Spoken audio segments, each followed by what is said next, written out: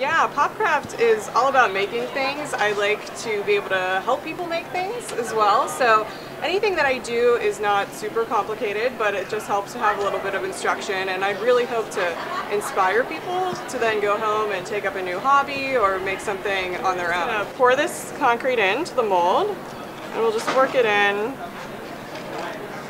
And then you always want to give it some taps to get rid of any air bubbles, and this really smooths out the top of it. I don't know, I really love concrete, the industrialness of it, very modern, and the geometric shapes were really easy to make.